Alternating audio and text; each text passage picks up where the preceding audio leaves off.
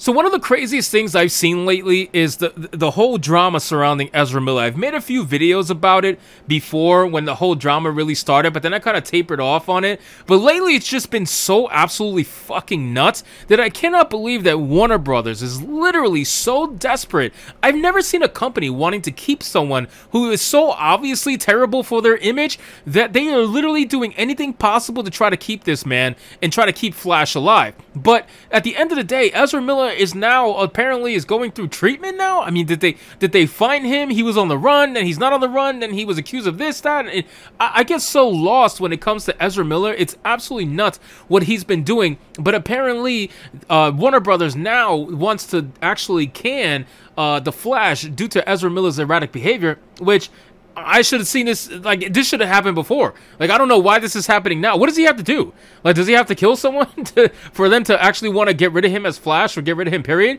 I mean, it's just crazy. I've seen actors get rid of for much less. You know, when Johnny Depp got accused of everything he got accused of, literally he was axed from everything. And then now you're going to keep Ezra Miller, the guy who's literally been proving to been doing half the shit that he's been accused of already, let alone the other half of stuff. I mean, it's just crazy to me. I don't know. We're going to get into the article because I need to see what's exactly going on here. But of course, before we do, if you're new here, consider hitting that subscribe button. I would greatly appreciate it. Don't forget to like the video, comment, let me know what today's story, and let's get into the video, guys.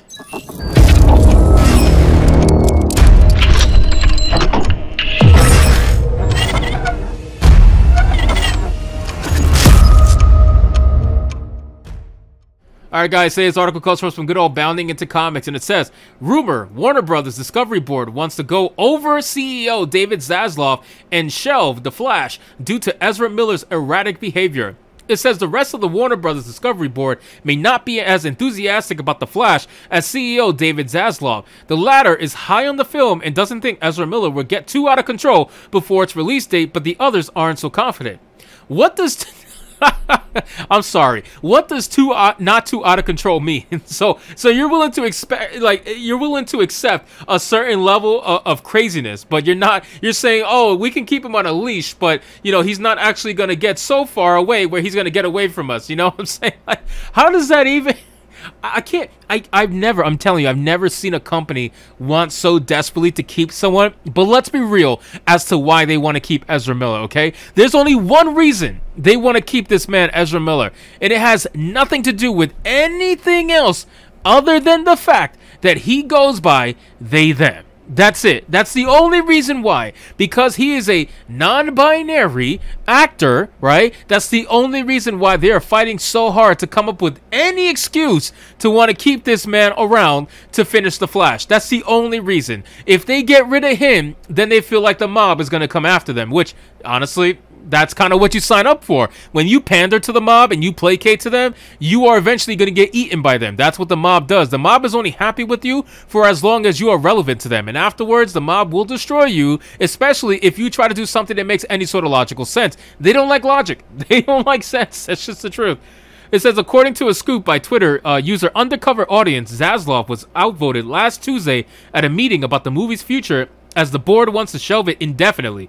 Unhappy, he allegedly called another meeting on Thursday to try to get the result he wanted, and shouting match reportedly ensued. Additionally, it said Zaslav is more worried about Aquaman 2 being a dud and doesn't want to cause the studio 2 failures from DC in a row, nor see 2 pictures get delayed any further. Fellow scooper Grace Randolph jumped on the story and, though unable to verify the claims, asserts The Flash is facing its moment of truth. I would not be surprised if Ezra Miller, The Flash, actually ends up being canceled. I think it should have happened a long time ago. I really do. When this whole nonsense started coming out and he was on the run, when someone's on the run like that, come on, bro, he's very obviously like something is going on and he's just not healthy. He's not like right there in the head. So when that whole nonsense started happening, I don't see why they kept going on. But now, as he came out as a they, them and started doing his pronoun nonsense, then I started to understand, oh, that's why they want to keep him around so bad. That makes sense. It says it's possible The Flash gets canceled if the situation with Miller, fraught as it is with felonies and cult-like behavior, gets worse. The release going ahead and Miller staying out of the marketing is just likely, but as a press of time,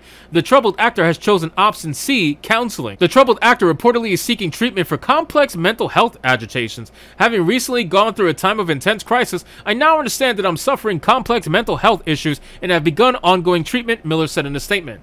Yeah, of course. The mental health thing is always the crutch. Anytime someone is caught doing something they damn sure should not be doing. And they honestly, like, I don't buy the whole mental health nonsense. If you want to talk about mental health, we can have the conversation, but I don't buy it. I don't buy it with Ezra Miller. I can see the manipulative kind of like attitude and personality that he has, where the world basically revolves around him. Anytime someone is such a narcissist that they demand that you call them by their pronouns, that's just the kind of person that they are. And I could just see that he's definitely, I mean, he does obviously have mental health issues, but he has mental health issues, but was fully aware of what the hell he was doing. That's the difference. It says, I want to apologize to everyone that I've alarmed and upset with my past behavior. Oh, his PR team's talking for him, it looks like.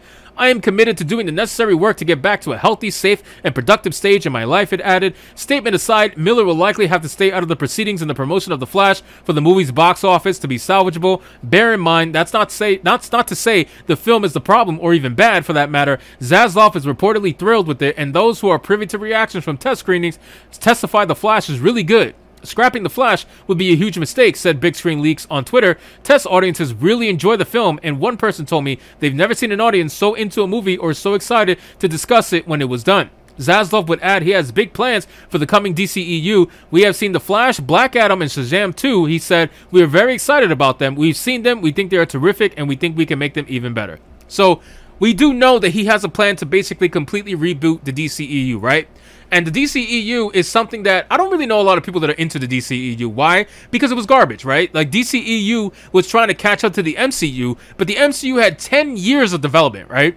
10 years of cinematic development where they took their time. Every character basically who was important had their own solo movies, some of them multiple movies like Iron Man and Thor. So they had time to really flesh it out, and they started building up through multiple Avengers movies about the ultimate endgame, the ultimate baddie, the Infinity War, right? We knew that that was coming because they built it up properly over 10 years. DCEU tried to take those 10 years, everything that happened in those 10 years, and they tried to do it in 2 years. It was just impossible. And it was something that was doomed to fail from the beginning, but they never really wanted to put the time and effort. They thought they can just jump right to the Justice League, and it just wasn't going to work. It was not going to work. You can't do that. You have to really take the time, flesh it out, and treat it like a comic book, right? In your first comic book issue, are you going to go right to the craziness at the first issue? No. You're going to take your time. You're going to keep teasing it, building up to it, and eventually you're going to reveal the big battle, the big trouble that the heroes have to go over. DCEU didn't do that. DCEU really tried to just